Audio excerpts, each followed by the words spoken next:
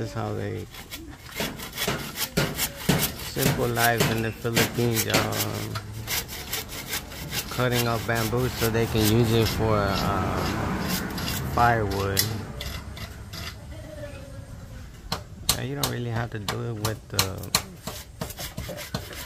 the tool right there. You can just do it with his foot. He's being a little fancy today.